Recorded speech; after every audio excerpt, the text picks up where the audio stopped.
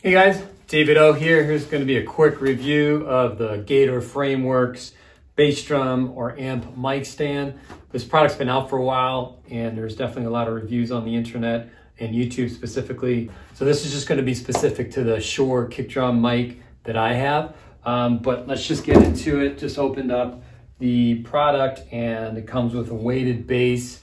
And this is actually the reason why I got it, is because it's got this rubber grooves that supposedly will stabilize the mic. And actually I can tell even on a carpet, it definitely prevents it from moving around a little bit and stabilizes it. Of course, I think if you had hardwood in your studio, that would even stabilize it more so. And let's set this guy up and let's see how it handles the Shure PG56 microphone.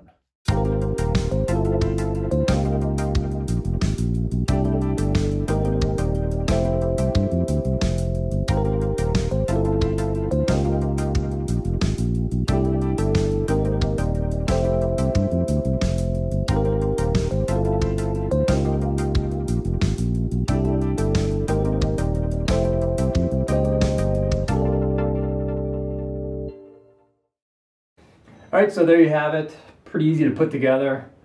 And in terms of the weight, it looks like it is stabilizing it. The rubber on the bottom is doing a good job of stabilizing along with the base, which probably weighs about 2.5 pounds, something like that. So one thing I don't like is that there's no way to adjust the height of it. So for example, if I wanted to put this deep in the hole, which is a kick port hole, I would have to actually move the head so it's higher up.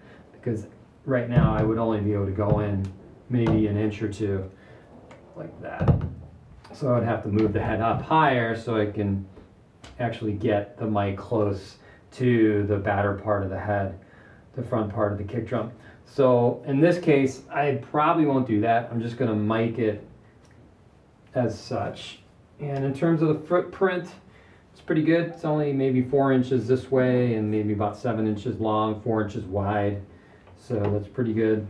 And what I'm probably going to do is mic it like that. So maybe half of it's inside the head and half of it's not quite inside the head.